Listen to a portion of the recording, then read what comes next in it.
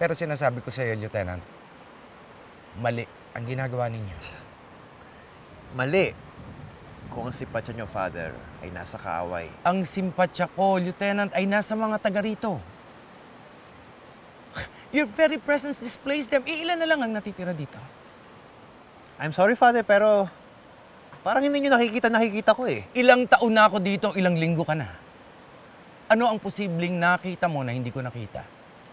Okay, Father, ayoko ng paikot-ikot. I can tell you things, but I cannot tell you everything. Classified ang iba.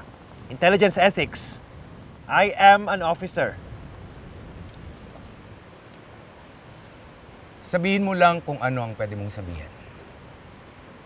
First, sa napakasukal na gubat na yan, may kampo ng New People's Army at sa baryong ito, at sa dalawa pang karatig na baryo, may mga kadre silang gumagalaw. I am very sure of that, Father. Hanggang doon lang.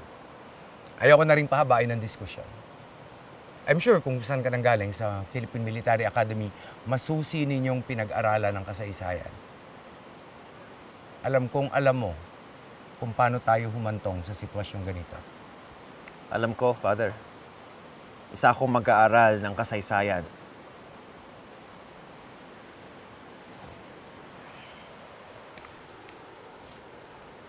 Isang tanong lang, Lieutenant. Shoot, Father Guido. Naniniwala ka ba talaga kay Marcos? Yes. He is a great leader.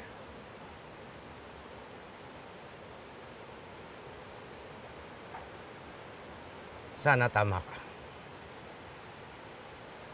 Sige.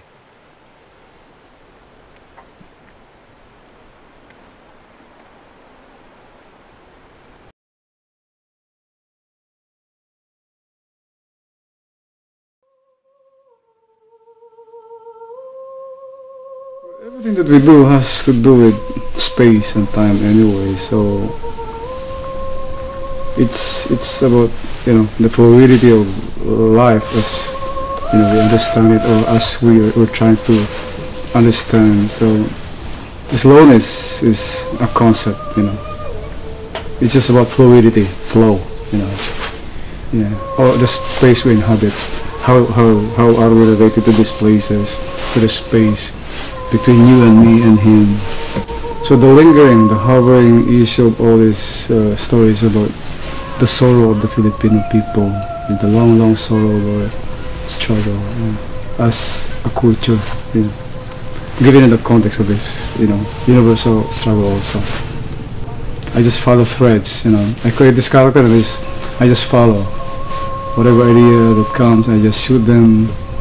Well, of course, I'm very specific with the way I shot them. You know, one frame, no formative, you know, application of the methodology, you know, cut to cut, or so-called film school kind of shooting the same way, you do everything, the cut to cuts, you know. I'm trying to be truthful also with my aesthetics, you know, the issue of truth within the frame, on how the actors would delineate the characters that they're, you know, doing. So that's where I'm very specific. But with the story, with the framework, it's just organic. Yeah.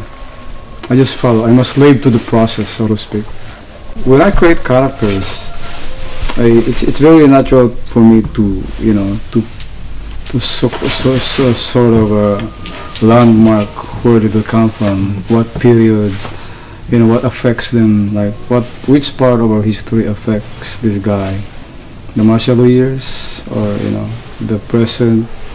So it's the natural flow of life anyway. You remember this part of your life. You remember your father one day while walking, you smell this thing. You remember, you know, the bombing in some places. So it's a free association thing, you know. They just come and go. So I apply that in my films, in my cinema. That it's very free, you know. If you see this farmer doing this thing, suddenly he remembers this thing, and you just cut there, you know. there's this big, huge rally, and then we go back again. So it's a natural flow of life.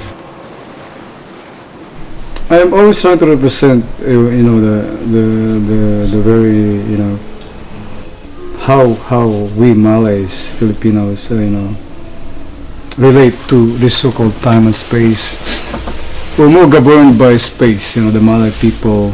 So our lives are more governed by space. We don't have, you know, a very, very, you know, particular concept of time before. Our issue of time is the sun setting, you know, the moon, you know, going up, or the tree, you know, growing.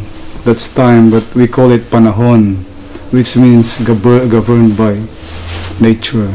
So it's space. It's all about this free space, you know. So time and space, you know, they're one, time and space, in the Malay perspective of, you know, the Malay concept of time.